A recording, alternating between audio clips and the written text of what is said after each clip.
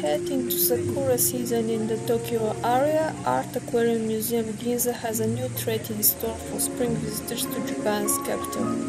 Since previous iterations of the Art Aquarium Museum have been massive hits, its brand new Extreme Sakura special exhibition, open until April 25th, is also set to blossom beyond our belief.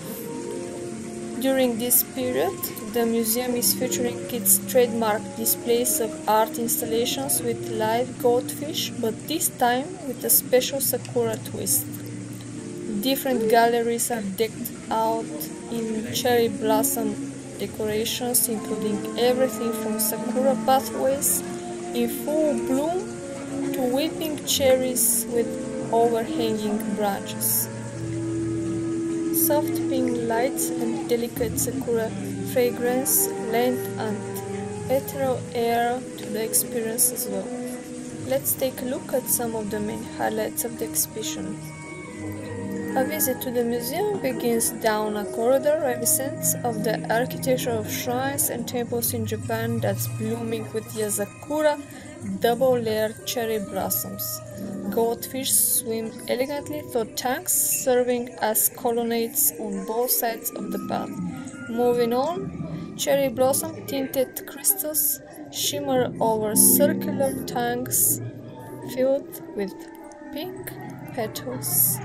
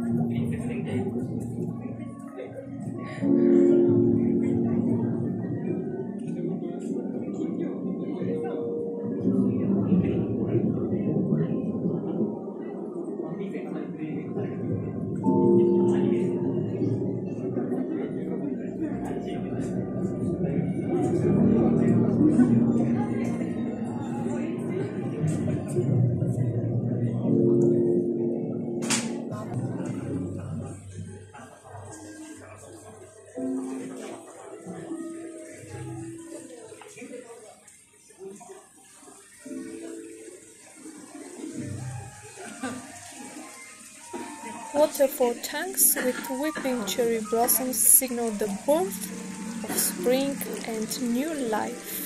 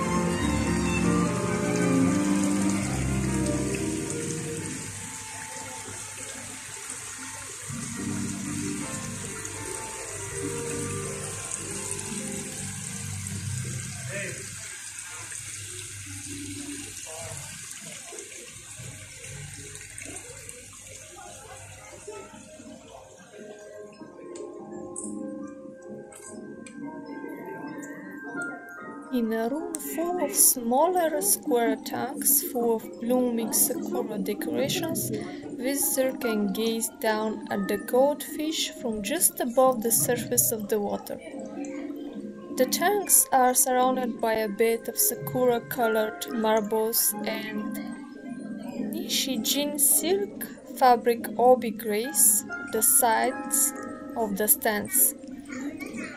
Nishijin fabric is made by a famous textile and kimono maker in Kyoto.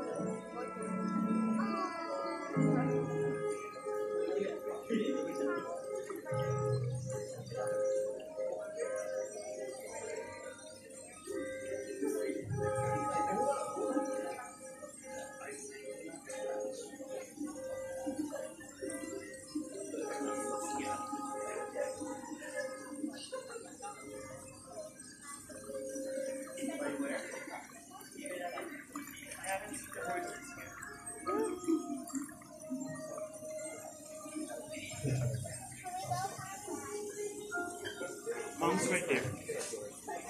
There's Dad.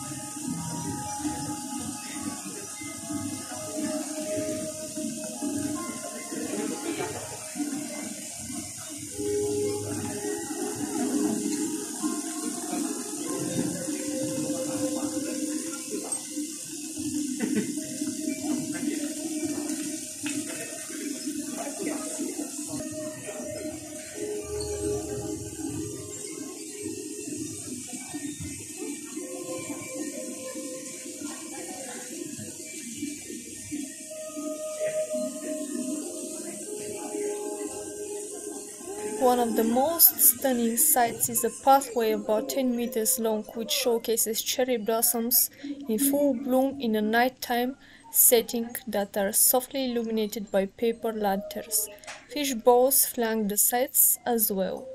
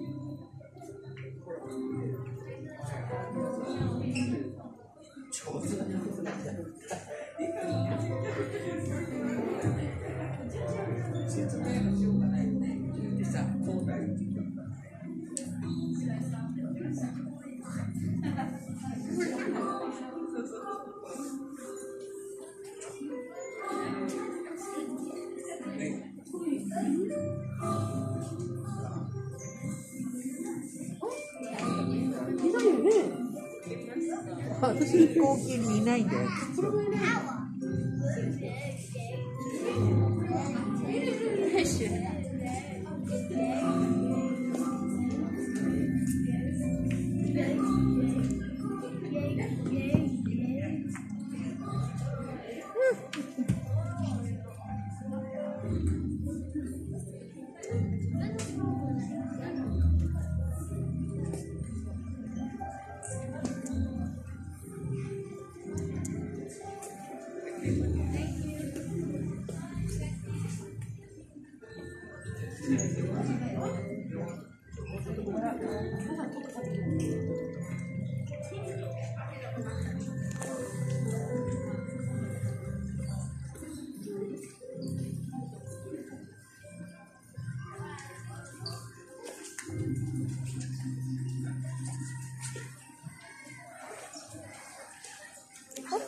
Sorry.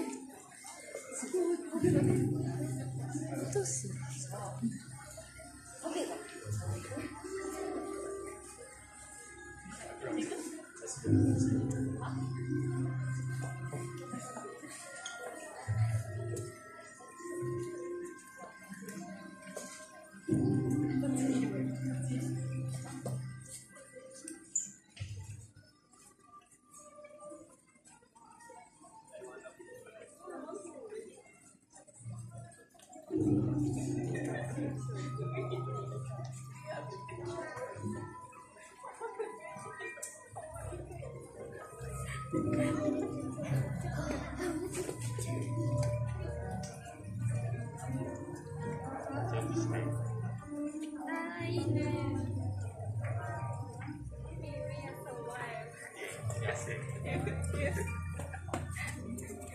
めっちゃ野生。野生？私も野生だよ。珍しいね。